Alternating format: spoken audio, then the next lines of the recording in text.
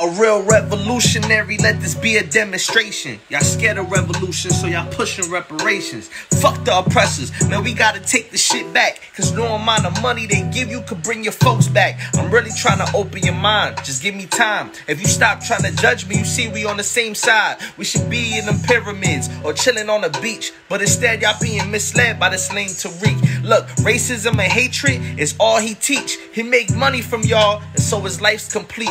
But where the real leaders at, willing to fight for the shit? If Fred Hampton was alive, he would be liking this shit.